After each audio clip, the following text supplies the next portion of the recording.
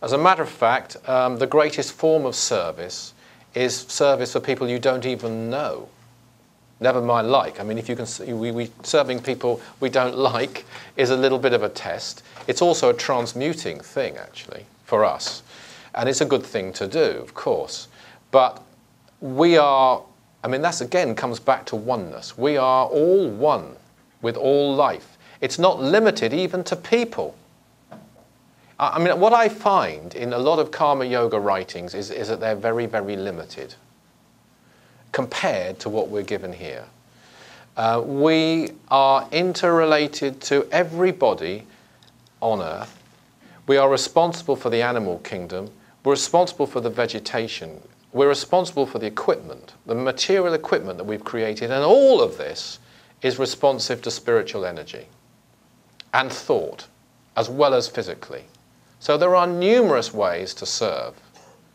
And politicians manage to get together, and they manage to get a treaty together, and they manage to get it signed. This would be great, we'd all be delighted. But it wouldn't last unless the people changed. So it's a bit of paper unless they change. So I'm trying to illustrate a point here.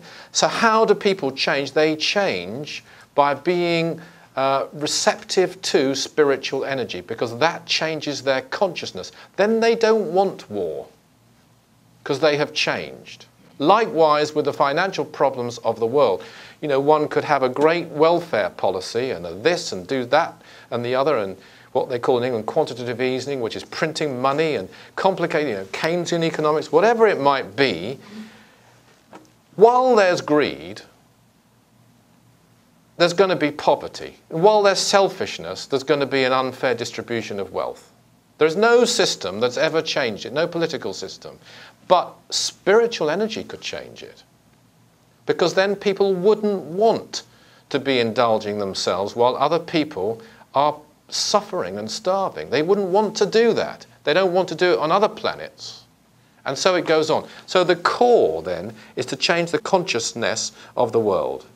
And this is what we can do through service in many forms, by the way. Teaching is just one of them, but it can be done by transmitting energy. Now, one of the greatest ways to do it is through prayer, something we do a lot of, something which is very misunderstood. And I'd like to give you an example from this book of a prayer, and this one was channeled through Dr. King by the Master Jesus. There are many prayers that people can use. You see there a prayer called the New Lord's Prayer. Now I'm giving this as an example. This is a wonderful prayer and it's extremely balanced. If you decide to do prayer, you are not praying for just those you love, and of course we should look after people we love and people who are close to us, but you're praying for everyone, anyone who needs it, and you don't know what good you might do. You know, in this room, you've sent out energy and you've seen people, 2 people who are on the platform at least, and 1 who wasn't, have been healed. But if you send out a prayer, you won't get that feedback from the person whose life you might have saved. You don't know. So it's a very impersonal thing, and it's a really high expression of love, and it is service. They all come together. You know, it might require some bravery to get started, some love to do it, and you're then giving great service, and you're well on the road to enlightenment. Let's just go through this prayer as an example of a great prayer and see what it means, because the wording of a prayer is very important, and this is a brilliantly worded prayer, and I think it falls, this prayer, into 2 halves, and it's very balanced in that respect. They're not equal halves, but I think this prayer is really in 2 halves. So if we start from the beginning, O divine and wondrous spirit. A very powerful word in any prayer is the word O, O-H. It's a word which expresses awe. You know, it's a very powerful thing in praying to have humility. It's also good for the soul. But it is a, technically, if that's the word, effective thing, because it makes you a much more immediate channel. You can try it. You can try as a little test. If you go before the divine source, whatever you call it, God, Allah, Brahma, Jehovah, these are names, absolute, and you do it with humility, you'll find the power, the energy flows very quickly to you. Humility is not beating yourself up. It's seeing your smallness, and if you like, your unworthiness, in the great scheme of things. And then having the confidence to go forth and call for energy. So this does it. So the word O is a very powerful word, actually, strangely enough. O divine and wondrous spirit, O everlasting Lord of hosts. So that's your invocation. And then you come to the point. Send forth, quite definite this, send forth now through me thy great and lasting power. If you just said, send forth now through me thy great and lasting power, it'd be quite blasé, wouldn't it? It'd be quite arrogant in a way. It'd be a demand. But if you do it with that humility and that reverence, then it's powerful. And then it goes on, allow me, so that's again a humble thing, Almighty God, the lasting privilege. You've got this balance here throughout this prayer of humility and a positive demand. Sometimes you can hear a prayer, some people will say, and they will mean it, and I'm not decrying them in any sense, but it's very tentative and it's very dry and lacking in expression, and therefore the energy that is invoked is lacking. See? So allow me, Almighty God, the lasting privilege of radiating to all the world thy great love. So then you've come to the point. You want to radiate to all the world thy great love. Not my great love, I'm a channel. Thy great love. So that, and this is, you're now defining what you want to do, those who suffer may be given the power and energy to rise above their weaknesses. Now, weaknesses is an interesting word in that context, and I believe it refers to their karmic weaknesses. There may be a health weakness in that person, but obviously we all have weaknesses of different kinds, and we all have karmic weaknesses, but we can rise above them. So it's a positive signal. So that's your start. Now it comes back again, and I'm going quite quickly through this because of time. Almighty God, again in great humility, do I ask you, and again a demand, to send forth your power. It's a repetition here. Almighty God, in great humility do I ask you to send forth your power, again, to give me this lasting privilege of being a channel, it's very repetitive here, so that my suffering brothers, and now you get it absolutely nailed down here by the Master Jesus who gave this prayer, so that my suffering brothers may be helped and guided and healed and lifted into thy light.